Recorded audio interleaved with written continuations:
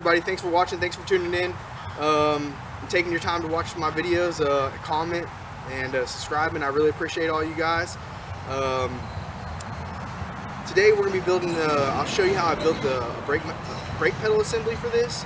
I built a brake pedal assembly, put in a new master cylinder, new brake lines, and then we got them all hooked up and bled out. And so I'll show you how I did that. It's a little different. I've looked on eBay for brake pedal assemblies. They're like $100. I made this one for like 30.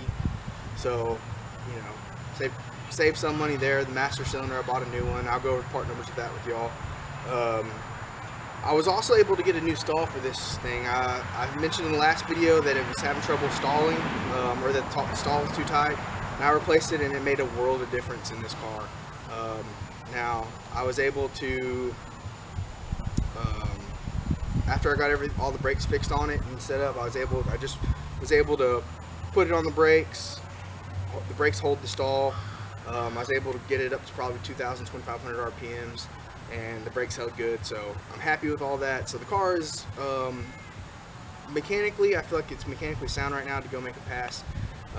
I don't think there's any leaks. I need to spray everything down on the bottom side with the brake fluid, or not brake fluid, with brake parts cleaner.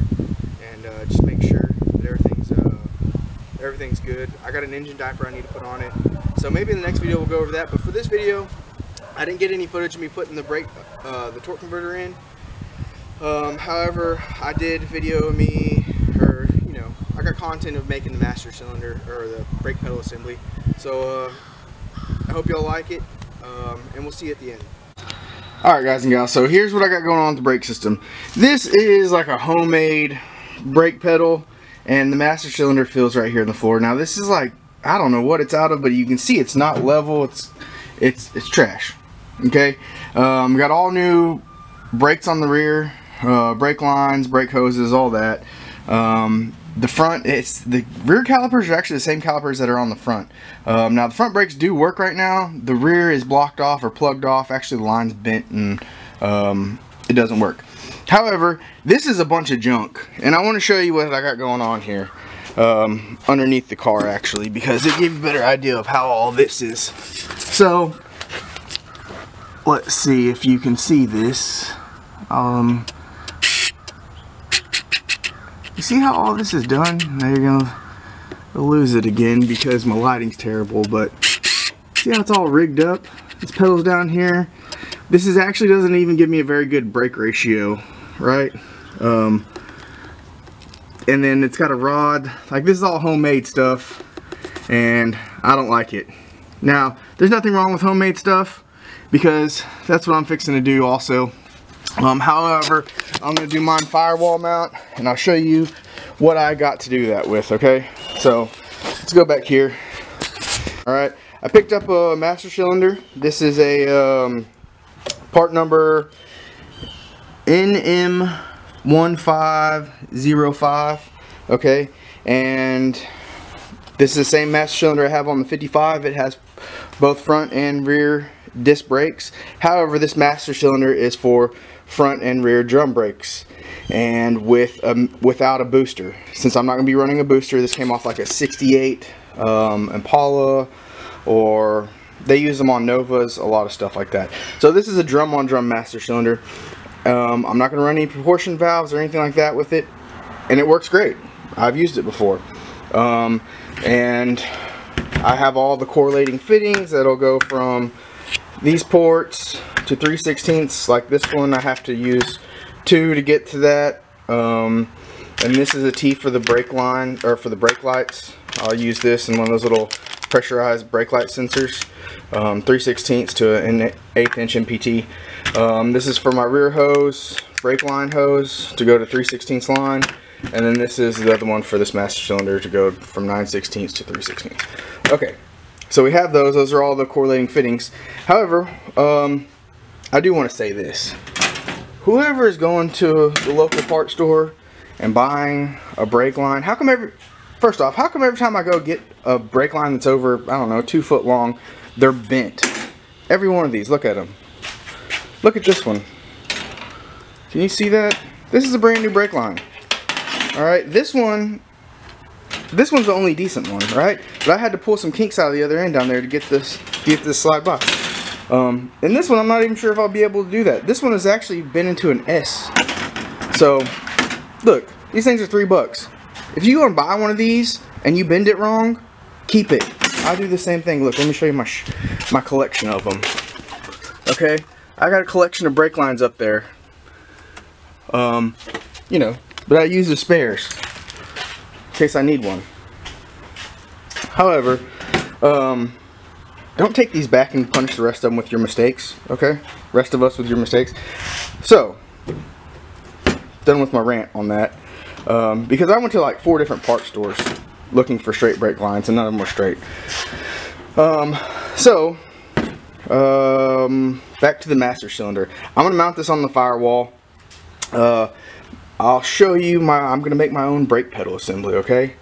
And the way I'm gonna do that is I went to my local BYOT, one of my favorite hangouts. Bring your own tools, pick apart, whatever you want to call it. And I pulled this off of a 62 Impala. It car had manual brakes. But I want you to notice something. Look at the ratio on this thing. This is probably what, 2 inches from the pivot point to where the push rod is, and then it's probably 12 inches down here.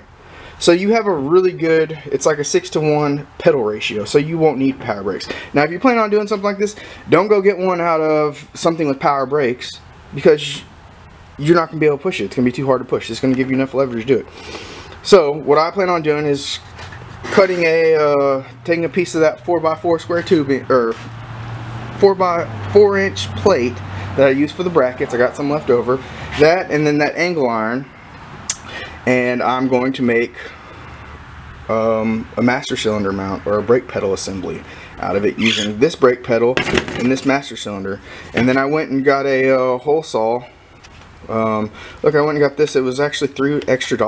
This was the hole saw by itself was $13, and it was like $16 to get it with the new arbor. So I got a new arbor also that fits this size.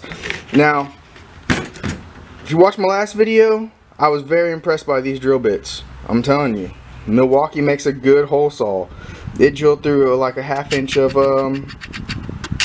plate, or well, it's 4 pieces 1/4 inch. It drilled like through a whole inch of mild steel plate, which I was impressed. And it's still a good drill a hole saw bit. So if you're gonna buy one, go ahead and get the quality one. That's about it. Let me get some plate out, get some measurements, and I'll show you how I'm going to how I'm going to do this. So let's get started.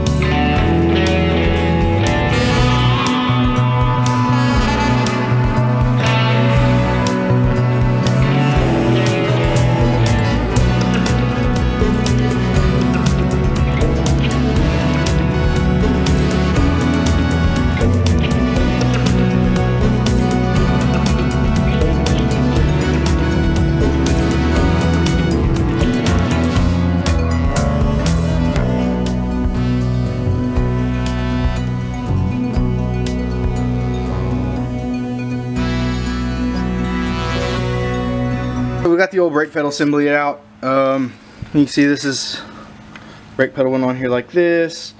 A pivot over to that, and then push this long rod, and then this is how it was all held on underneath the car.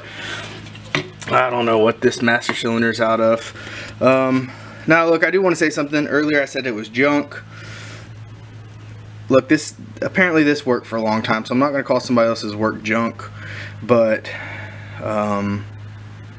what I am going to say is, when it comes to my life on the line, I'm going to put my own version of this in there so that no one else can be blamed, okay? Because brakes are an important thing.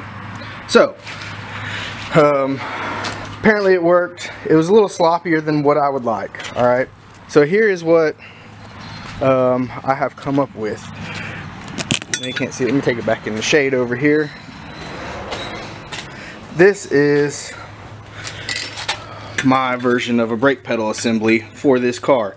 Now this part right here will mount onto the roll cage, mount to the firewall. I got a gusset in here. I don't know, factory brake pedal. It should work pretty decent. Now let me get you installed, or I guess I'm gonna go ahead and install it, and I'll see how I go about it. Hopefully I get a decent angle on all this.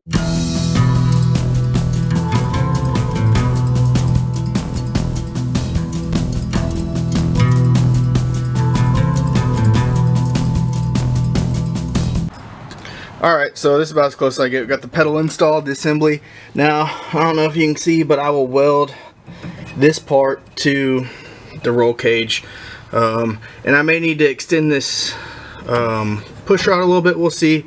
It's got quite a bit of brake travel. But we'll see once we get a little closer. I'll show you what it looks like on the front. Here we go. Now,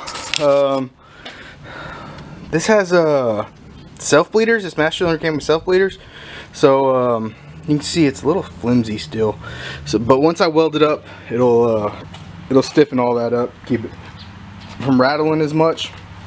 Probably won't film that because there's not really a good angle of it. However, I do think it looks more uniform in here.